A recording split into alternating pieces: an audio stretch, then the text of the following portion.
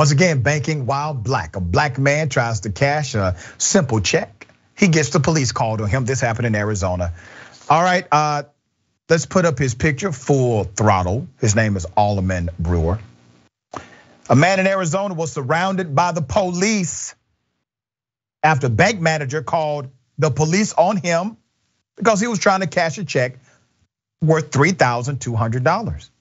I guess that bank is not accustomed to a black man with so much money. It was the Pinal credit union in that county. Brewer's bank recommended that he take the check to the woman's bank to have the funds quicker. But as Brewer waited to receive his money, the bank manager called the police and told them the check presented by Brewer was fake. Now, how did this happen?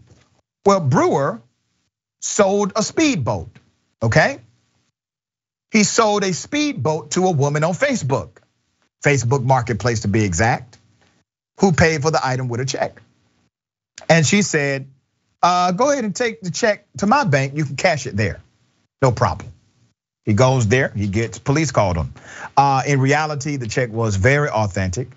And they considered it inconclusive, but still the cops arrived. The manager called the authorities before calling the woman who wrote the check, verified it to be the bank while the police were on their way.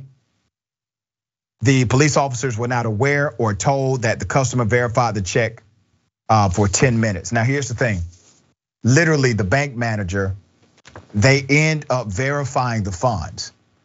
But before they verified the check and the authenticity, they decided to, let's just go ahead and call 911 first. Let's make that our first obligation to the customer. And then after we call 911, we will verify to see if this check is real. And then once they confirmed the check was authentic, they did not proceed to call 911 again and say, hey guys, false alarm. So the police are still on their way.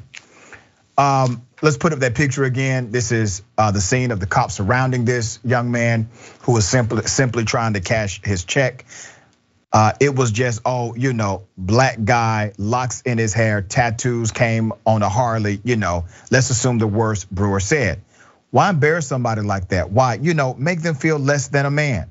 This came days after similar situation was uncovered where the film director, Ryan Coogler, was detained by police because they thought he was trying to steal money out of the bank. And you have scenarios like this that happen all across the country. Most of them do not receive media attention.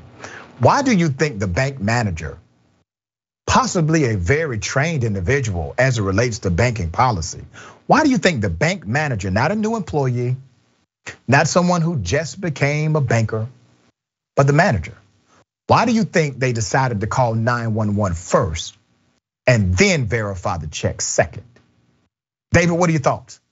I thought so. This wasn't just about intimidation. This was about they wanted this particular African-American man to possibly suffer harm, because that's what happens. When you call police and police come rushing to an emergency scene, and suddenly there's a black man who may have dreads, may not look like the police.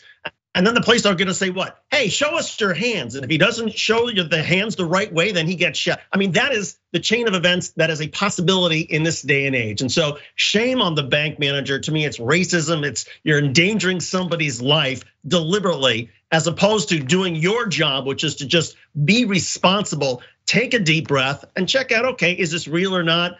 Let's the man's not being violent. He's not arguing. He's cooperative. What is your problem? Yeah. Just check for the damn funds, okay? That's all they gotta do.